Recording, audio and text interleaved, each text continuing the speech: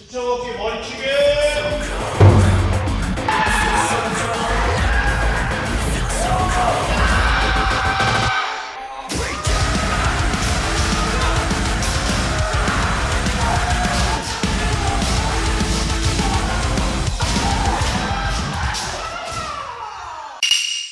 네, 안녕하십니까. 검도왕찐사부의 임재구 관장입니다. 오늘은 검도장이 아닌 부천시 종합체육관에 와서 이렇게 촬영을 하게 되었습니다. 부천 하면은 또 이제 부천시청 검도부 팀을 촬영하러 오게 되었는데요. 오늘은 저 혼자가 아니라 그 전회 같이 찍었던 관장님이시죠?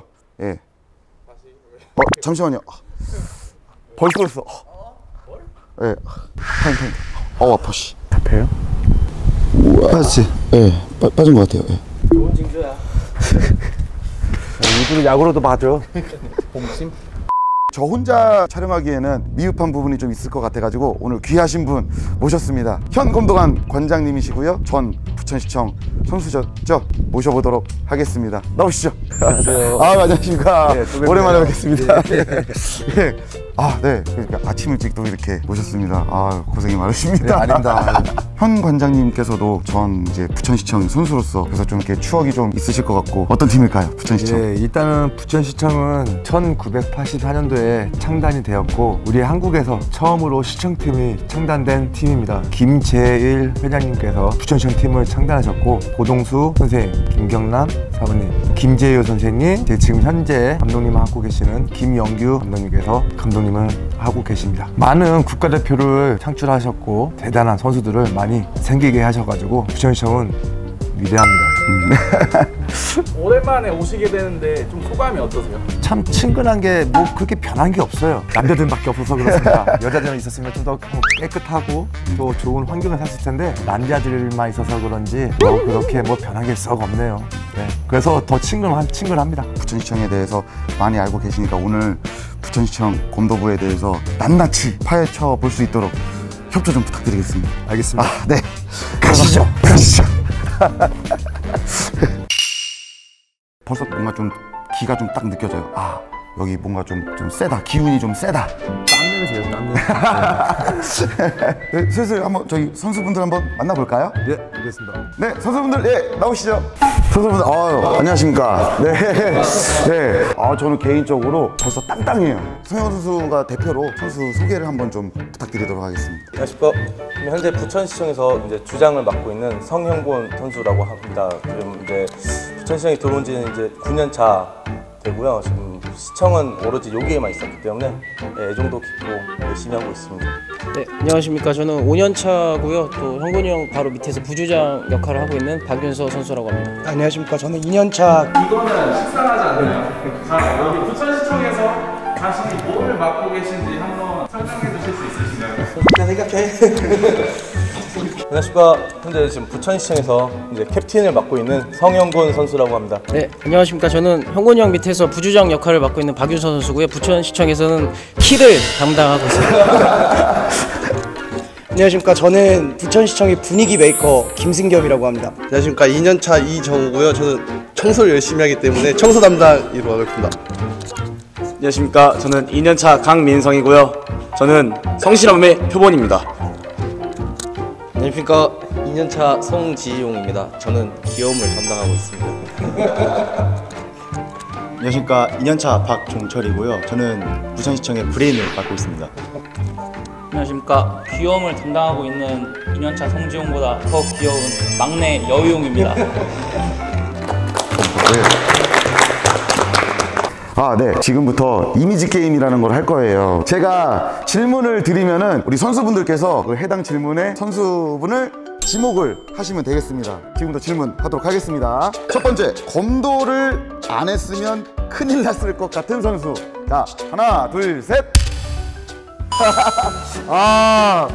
네, 뭐 특별한 이유가 있을까요? 막내가 한번. 검도를 너무 잘하시기 때문에 이것만큼 또 특성에 맞는 게 없다고 생각해서.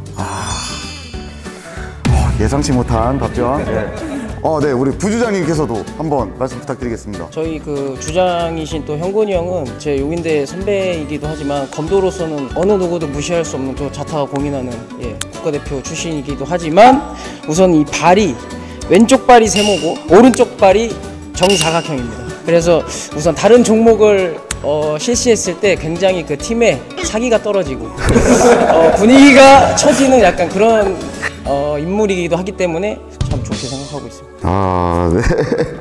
알겠습니다. 네, 자, 다음 질문 넘어가도록 하겠습니다. 자, 학창 시절에 마주쳤으면 무서워 눈을 피했을 것 같은 선수는? 자, 하나, 둘, 셋. 누굴까요? 김승겸 선수. 네, 이유가 뭘까요? 학창 시절에 마주쳤으면 무서워서 눈 피했을 것 같은 선수. 본인 스스로 어떻게 생각하세요? 전 부정합니다. 전혀. 네, 자, 다음 질문. 감독님에게 가장 아부를 많이 하는 선수는? 자, 하나, 둘, 셋. 이거. 에이, 정말 진짜. 김승겸 선수. 인기가 많습니다. 네. 감독님에게 평소에 아부를 많이 하시나 봐요. 저는 그냥 있는 그대로의 감독님의 사실 아부가 아닙니다. 그냥 있는 그대로. 네. 동기들이. 동기 누구세요? 승겸이는 일단 어른분들한테 다 잘해가지고 이게 남들이 봤을 때 아부라고 생각하지 않나 그렇게 생각합니다. 저는. 무슨 얘기밖에 안 하네. 이거는 원래 이게 아니라 직소 성남고등학교 직소 후배인 여의용 선수가 할 말이 많을 것 같아요. 아, 여의용 선수. 이게 어렸을 때부터 몸에 밴 거라고 할 수 있어요. 그렇지. 대단하신 선배님들한테 또 잘 보이기 위해서 이 생존법으로 몸에 익혀놓은 거기 때문에 승겸이 형이 생각하고 나오는 게 아니고 바로바로 즉석에서 이렇게 해야지 내가 살아남겠다 하는 생존 본능에서 나오는 것 같습니다. 그러면은 학창 시절 때는 어땠어요? 학창 시절 때 아까 눈을 못 마주칠 것 같은 사람을 지목을 했었는데 실제로 눈을 잘 못 마주쳐서 지목을 했습니다. 무서운 선배. 착했어요. 네, 자, 다음 질문으로 넘어가 보도록 하겠습니다. 유튜브 하면 가장 성공할 것 같은 선수는? 하나, 둘, 셋. 김승겸 선수가 끼가 많으시네요. 이렇게 인기가 많습니다. 이거는 이제 질문에는 없는데 갑자기 좀 들은 생각인데 급 질문을 제가 한번 할게요. 부천시장의 막내 선수 생활이 이게 쉽지는 않을 것 같아요. 운동은 운동대로 힘들고 또 성과도 보여줘야 되고 감독님께 하고 싶은 말. 감독님 저희 지금 선수들을 가장 먼저 생각해 주시고 네. 그런 거 말고 왜 그거 있잖아요. 저기 깊은 곳에 그만 좀 몰아서 제가 알아서 할게요. 뭐 이런 거. 너가 밤마다 전화해서 울면서 형한테 하는 말 있잖아. 괜찮아요. 편집 다 들어. 그거는 제가 직장을 잃고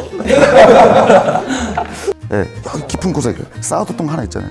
네. 이래돼야지. 10개 중에 하나만 부르.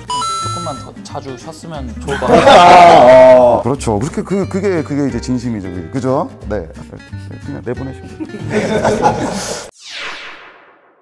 부천시청의 제5대 감독으로 취임한 김영규 감독이라고 합니다. 반갑습니다.